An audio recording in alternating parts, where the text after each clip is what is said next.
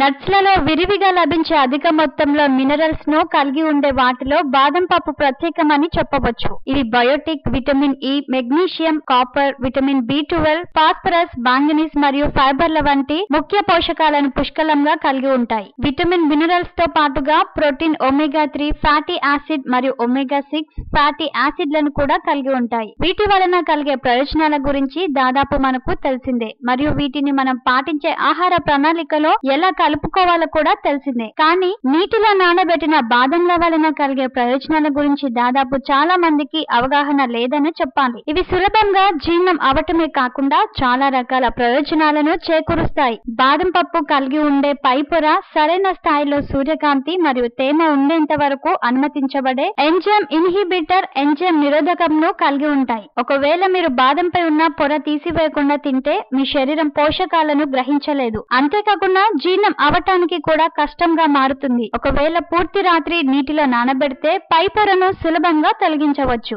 మరియు సులభంగా పోషకాలను పొందవచ్చు. నానబెట్టిన బాదంలు త్వరగా జీర్ణం అవ్వటమే కాకుండా జీర్ణక్రియను ప్రోత్సహించే ఎంజైమ్లను విడుదల చేస్తాయి. బాదంలను నానబెట్టడం వలన వాటి నిర్మాణం మారుతుంది మరియు సులభంగా నమలవచ్చు కూడా. బాదంలను నీటిలో నానబెట్టడం వలన నీటిని గ్రహించుకొని మృదువుగా గట్టిదనం తగ్గి మరియు సులభంగా జీర్ణమవుతాయి. నానబెట్టిన బాదంల వలన కలిగే ఇతర లాభాలు: బాదంలో ఉండే మోనోసాకరైడ్లు ఆకలిని నియంత్రించి పొట్ట నిండినట్టుగా అనిపించేలా చేస్తాయి. బరువు తగ్గాలి అనుకునేవారు వారితో నానబెట్టిన బాదంలను ఎల్లప్పుడూ ఉంచుకొని తినండి. అంతేకాకుండా శరీరంలో ఉన్న చెడు కొవ్వు పదార్థాలను తగ్గించి మంచి కొవ్వు పదార్థాల స్థాయిలను తగ్గించడమే కాకుండా గుండె ఆరోగ్యాన్ని మెరుగుపరుస్తాయి. నానబెట్టిన బాదం పప్పులలో ఉండే విటమిన్ ఇలు యాంటీ ఆక్సిడెంట్లుగా పనిచేసి ఫ్రీ రాడికల్స్ వలన కలిగే ప్రమాదాల నుండి మరియు ఇన్ఫ్లమేషన్ల నుండి కూడా కాపాడుతాయి. ఎలా నానబెట్టాలి? పిడికెడు బాదం పప్పులను తీసుకొని కప్పు నీటిలో ఉంచి పూర్తి రాత్రి వరకు నానబెట్టండి. ఉదయాన నీటి నుండి వేరు చేసి పై పొరను తొలగించండి. వీటిని ఒక ప్లాస్టిక్ డబ్బాలో ఉంచి